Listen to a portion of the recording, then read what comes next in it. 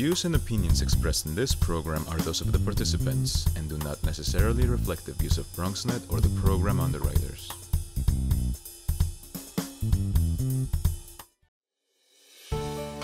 BronxNet Television and WFUV Radio presents Strike a Chord, a panel discussion on the healing power of the arts.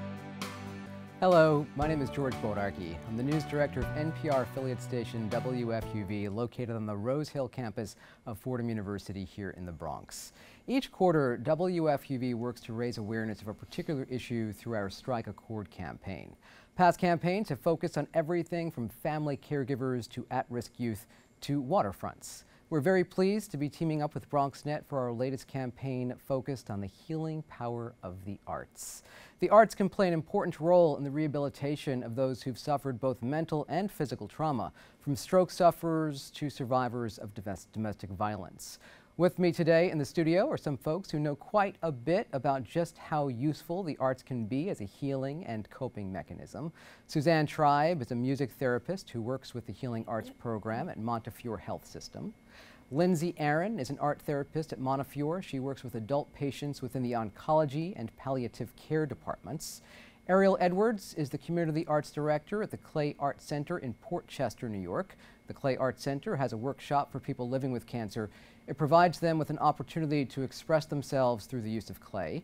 And Dolores Anselmo is someone who has benefited from that workshop as well as other therapy programs. Ladies, thank you so much for joining me today. Thank you. Thank you for having us. So Lindsay, I want to start with you. Okay. What is art therapy exactly?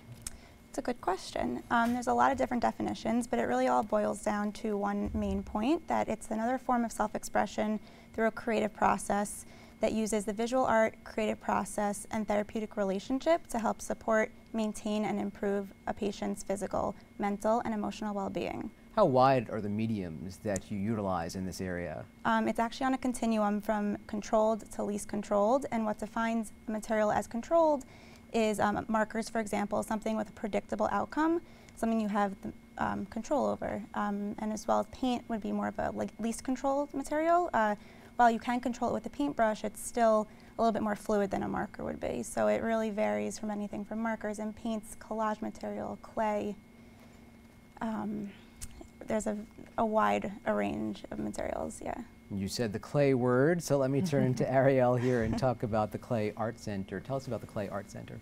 Sure, it's a really incredible and unique place. It's the largest single discipline art center, so we really focus only on clay. And even though it's just the one art medium, it has a wide range as well. We do mosaics there, we do the potter's wheel, we have sculptors and hand builders there. So we have 50 professional artists who are in their studio spaces there, so it's an incredibly creative community, as well as serving about 12,000 people through classes, workshops, and community arts outreach that includes public art projects, as well as our clay as therapy programs. Now you work with Gilda's Club specifically when it comes to working with people living with cancer, correct? We do. It's all about really relationships, and so Gilda's Club is one of our longest partners. We've been running a program there called Clay Expressions for the last 6 years, and they have really worked with us to not only identify people who feel like would really benefit from this impactful kind of art therapy experience, but to also make suggestions for the program, to kind of throw their weight behind making sure people know that it is free and accessible to all members of Gilda's Club, which is again a free program in and of itself. So we really have worked with them over the last few years to make sure that we are really transforming people's lives. Dolores, you are part of that program. Yes, I'm very fortunate to have participated and continue to participate in that Clay Expressions program. When I first started, I had no skills with clay, had never worked with it before. I'm a 20-year cancer survivor of both breast and thyroid cancer. And I found in working with the clay and with the instructor from the Clay Arts Center, Dennis LeCool, she was able to guide myself and the other students into enabling us to express ourselves with clay and create things that we didn't think were possible before. And what comes out is your expression of your emotion, your feelings, your inner spirit and soul in the clay. So how were you able to express yourself through clay that you couldn't do through words? It's just, I think in working with the clay, there are things that may be going through you in a subconscious level that you're not fully aware of and that you might not easily express with words. And I can show you a piece that I brought with me to give that as an example. Please. During the time I was working with clay, I was going through a divorce. And I wanted to show that I was coming through that experience, that emotional experience of the divorce. And I created a torso which I called Unbroken Spirit.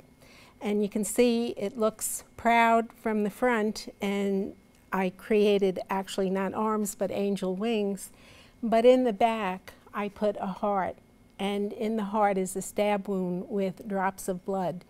And afterwards, when I discussed it with the instructor, you know, we agreed, or both got that feeling that this was coming out from my heart being stabbed from going through the divorce. Yeah. So that was, you know, I didn't intend for that to come out, but that's what came out in my work.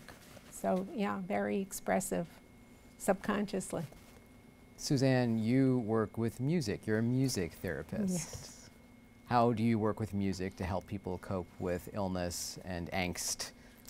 Well, music therapy as a profession is a relatively new profession dating from the 1950s. And we use music in a clinical setting and therapeutically to address patients' needs, be they physical, emotional, cognitive. And broadly speaking, music can be used as a medium to help energize or stimulate patients who are maybe low energy or having depression or anxiety. And music can also stimulate and as well soothe patients who are, you know, maybe going through stressful situations, specifically in the hospital setting. And I work in the intensive care units, the surgical intensive care units, the transplant unit, palliative care unit. So patients are coming from surgery. There is physical pain and there is anxiety. And we have developed musical techniques to help the patients and the people be able to decrease the perception of pain and to lower their anxiety. So give me an example of how you do that. All right. So for example, and this is a bedside, so patients have their individual spaces in the intensive care unit, and I'll approach the patient, and they'll tell me, you know, share if they're going through pain, which they usually are because this is surgery, and we try to rate it, you know, from 1 to 10. What is the scale, the degree of the pain? And then the happy face to the frowny face, I know, right? Yes. And then I proposed to them if I could guide them through. It's a mindfulness-based breathing relaxation technique. But the thing is that in music therapy, it's musically assisted. So we go through this focusing on one thing at a time, which is mindfulness-based. You focus on one thing at a time, and that one thing is your breath, your breathing, the inhale, the exhale, and finding a rhythm to your breathing.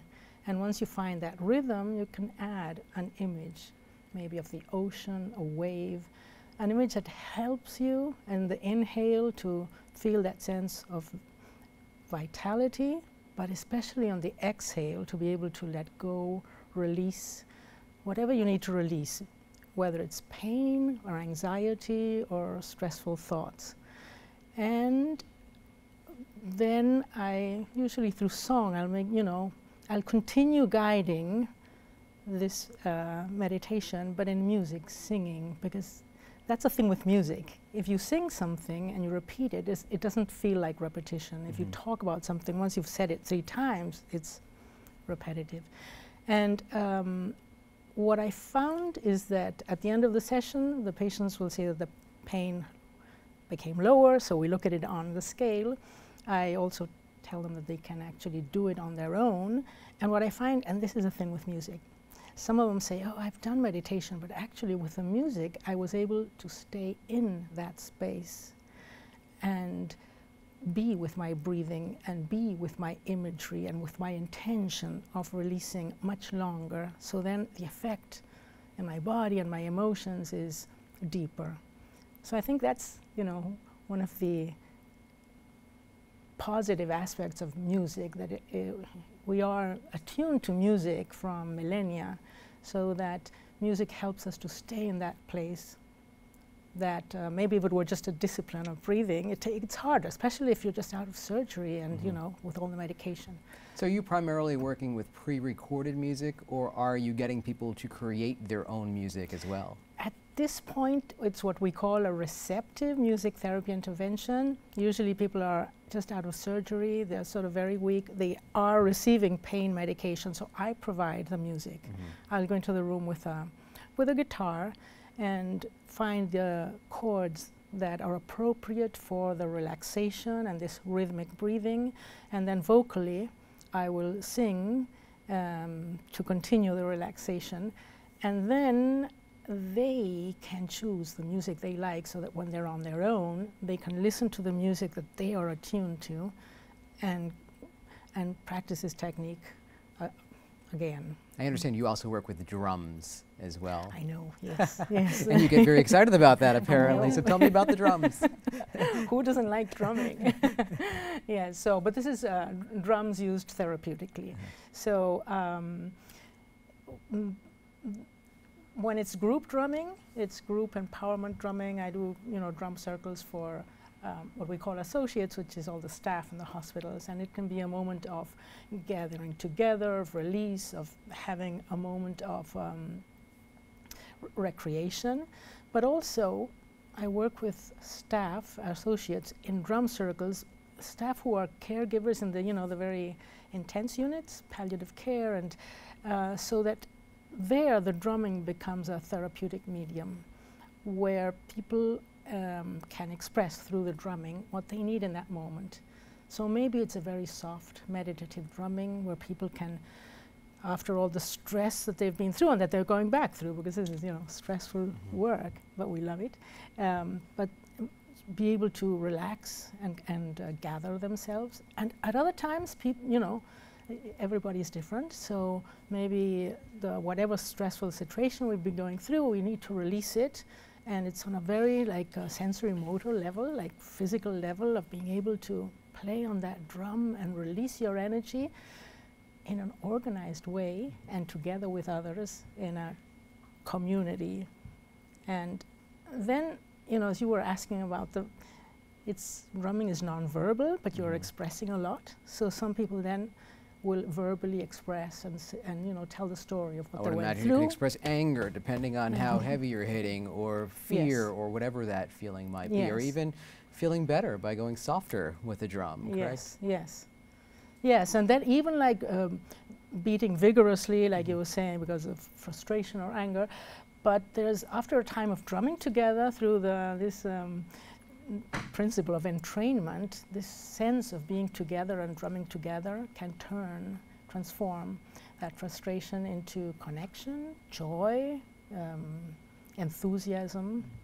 And that's why I think therapy is this, we take this journey together. We start off at a point where there is some form of displeasure, discomfort, and in the journey, we move towards a place of feeling more well-being, more relaxation, or more energy, according to each one's needs. Ariel, I've read that the use of clay can be especially helpful in expressing anger and other feelings as well. Definitely. I think clay is a very tactile medium, and so you can hold, you know, a moist lump of clay in your hands and it's going to take on the temperature of your body. It's going to show your fingerprints. I mean, you can look at archaeological objects from thousands of years ago and see the hand of the person who made it is still very present. And so I think that we begin the class with a meditation with clay, where they are creating a small pinch pot vessel, and it's kind of becomes imbued with a lot of the thoughts and feelings that are happening, which I think Dolores can also speak more to that experience as well. Yeah, my feeling is that your inner essence, your spirit, comes through in the clay. And in the class that I've been participating with this last time, I spoke to several of the participants when we were picking up pieces from a recent exhibit at the Greenberg Library, and I asked them if they would give me their words so that I could convey them today. Yeah. And if it's all right with Please. you, I'd like to express. One of the individuals said to me, or wrote down, because these are all anonymous, depression frequently sets in during or after cancer treatment. Clay expressions help me to focus on something other than my illness. Another woman, with no breast, I felt lifeless. Doing something creative, as well as the camaraderie of the other women, has made me more accepting of my my bodily condition and my cancer care. Another woman said, art therapy aids in all kinds of healing, physical and mental. It can take you from your worries to a place that is peaceful, calm, or even whimsical.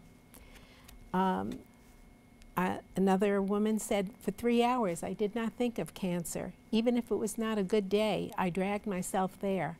It has been a joy to do this, and something that I had never done before, and I love it. Another woman expressed herself, when we work with clay, we often speak of our illnesses. Not many words are needed. We are supported and comforted by the fact that many of us have experienced similar treatments, side effects, etc. And we know what each person has gone through. Just being there, you know you're not alone. There's a special bonding that goes on. And I thought this was interesting that our instructor happened to be told this by one of the students in a previous class, who is a cancer patient but had lost his sight from something other than cancer. And he said that since working with clay, it has affected his perception of the world around him. And you know, I thought that was really insightful. And this instructor guides us and we're very present in the moment, you know, and we have this special bonding that occurs amongst the students and the staff. And one of my feelings is that, again, the spirit, the soul, and the emotions are given the freedom to create and express our innermost being in our clay expressions. Lindsay, there's no doubt when you're in a hospital, it can be very scary, very intimidating. I would imagine that a lot of this is also simply about giving people some control. You can control what you're working with. You can control the materials. You can control what you want to do with those materials. Exactly. And so with every material, each material elicits a different emotion. So depending on a reason for referral, whether it's anxiety or pain management, I would offer 2 to 3 materials to a patient that I know would help in that situation. And by offering the options, it gives the patient control over choosing. It also gives them control over saying no entirely and not engaging in a session, which I think is extremely empowering for them. Being in the hospital, you have no opportunity to ever say no. You are there because you're sick, and the doctors are there to help you. Whether it's painful procedures coming up, you need it, and you can't really say no. So just that, really, those 2 letters are very, very powerful. So completely turning a session down, I'm open to it, and I welcome it, and I appreciate it, and I let the patients know that it's okay. But also just creating your own work with no real directive, kind of just a free expression, is giving them control over something to engage in and make and express themselves in a way that they may not be able to really do verbally. Emotions are stored in a nonverbal way, so it's likely that they'd be expressed in a nonverbal way, which is not to say that we don't speak in the session. At the end of the session, usually a discussion may come up, but if I feel a patient has really had their time to express themselves and no further discussion is needed, then that's okay. But the whole session really is to help empower and reinstill a sense of control. Yeah. When someone's sick and in the hospital, of course, it could also take a toll on the family. Do you involve the family in art therapy sessions as well, the loved ones? Definitely. There's a lot of times when patients are in the middle of their visiting hours with family and friends, and I welcome everyone to be involved. And I have a lot of collaborative directives on hand where they can create these drawings together as a scribble drawing where they both are scribbling on one piece of paper. Then we rip the or cut the paper in half or into however many pieces of family members there are. Everyone creates their own collage on their paper, and then it's actually put back together like a puzzle. So everyone's unique take on the experience is there, and yet it all comes together to create one really great piece of work. I also work with the caregiver support group at Montefiore Hospitals, so that's for patients, for caregivers of patients that are very, very ill, and it's an opportunity for them to really just create work in an almost mindless way, not really having to think or worry, and really take time for themselves, because every support needs support, for lack of better words. And so yeah, everyone's open to the process, and everyone is also welcome to it too. Is there a particular story that you can share with us where you saw a pretty major breakthrough through art? Yeah, definitely. Kind of going back to the directive I just explained of the scribble drawing, I worked with a patient who was through palliative care. He was with his wife visiting, or the wife, I'm sorry, was visiting him, and they engaged in the scribble drawing together that they cut in half. They each had their own collage materials, and they put words from magazines on it. They came together, and I also saw as they were creating their work, they were laughing, giggling, reminiscing on times outside of the hospital walls, and the focus, the wife told me, was for the first time their discussion was not about the illness, it wasn't about the hospital, it was about their life. And that in general, just the emotion of that helps internally in the body and just the minds, everything is connected, and they were just, it really reconnected them. And I was able to see that, and not only see it, they told me in the end, but it was very prominent by their expressions, yeah. Dolores, I know that art has helped you beyond your divorce and beyond your cancer as well. Your son took his own life, and art helped you through that as well? Yes, it did. We recently were given the opportunity to create pieces of the clay into a body form, and what I did was something a little bit different. I took the clay and created two figures, and it happened to be right at the time of my son's birthday, and with him being passed for such a long time, but still he was very much present in my mind and missing him. And what came out was a piece of, I started it as a mother and child figure, but eventually it turned out into an angel with the child being embraced by the angel. And it was, I feel, very representative of where my mind was, my heart, my soul were with him, even though he wasn't present with me on the earth any longer. But that was healing for me to get through that day and to be able to express it. And that wasn't really what I started in mind with, but that was what came out. And that's why I said it's a lot of times it's the inner feeling, inner soul that comes out. And as I've seen it with the drumming, I've participated in drumming circles as well. And different types of art therapy, collage work and so forth. And it's sometimes the humor comes out, sometimes it's the,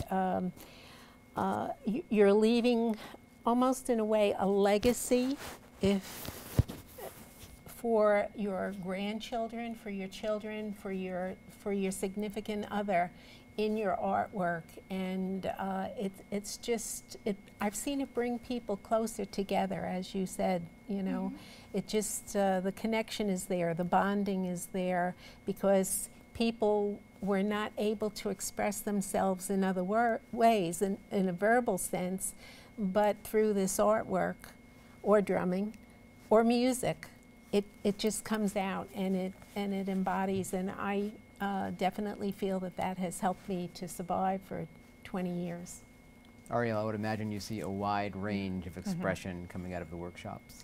It's really incredible, and I think I am always transfixed by this process. Each session of the class is about 10 weeks long, and so we really, on the first day, we do self-introductions and we do a kind of a meditative experience, and you really hear people say, you know, hello, my name is, and this is what I have, this is my illness and what I'm dealing with. And I really feel like by the end of a few sessions, those same people were coming back and saying, hello, my name is, this is the art that I make. And so it was something that how they identified as their illness had kind of gone to the back, and they were artists and they were kind of articulating this artistic vision. And they were able to really claim space and time for themselves, which is something I heard you also mention, and I think it's universal to the process no matter what you are working with.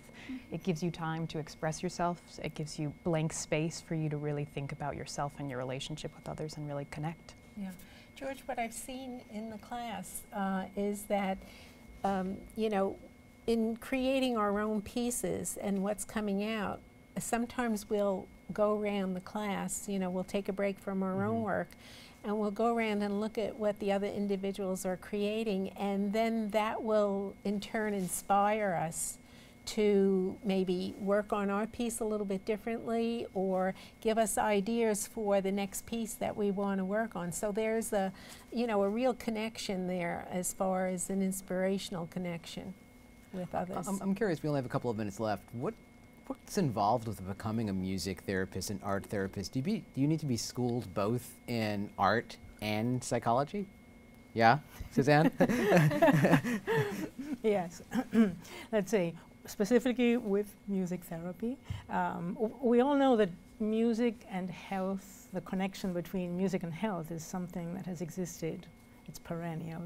But at the end of, you know, after World War II, when the veterans returned, there were volunteer musicians in the hospitals, and they started seeing that actually the music had power and helped lower, let's say, the pain and also lower emotional stress. So then the academic research of, you know, how is it that music has this effect on health and well-being started up at the Michigan University. And the first career of music therapy was established in 1944. And then in 1950, we have the first National American Music Therapy Association. Now it has a different name, but it's since 1950, it's like music therapy as a profession exists. So here in the United States, we study at the bachelor's level and then at the master's level the career of music therapy, which implies knowledge and practice of music and knowledge of therapy, psychotherapy, and there are a lot of different approaches in psychotherapy, you know, more Freudian, and so we have to have a grasp on all of them.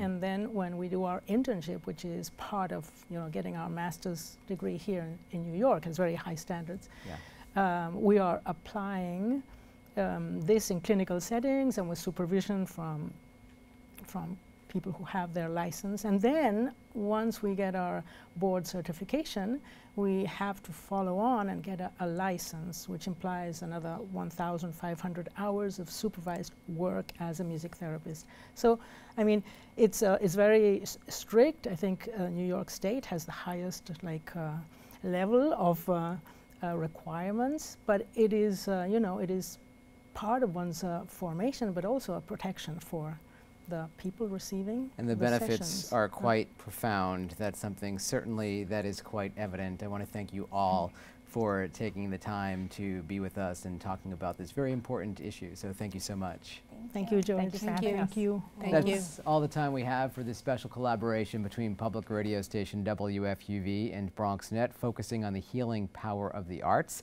I want to thank our guests, Suzanne Tribe, Lindsay Aaron, Ariel Edwards, and Dolores Anselmo. For more information about the programs they're involved with, or to simply find out more about WFUV's Strike a Chord campaign, visit WFUV.org/strikeachord.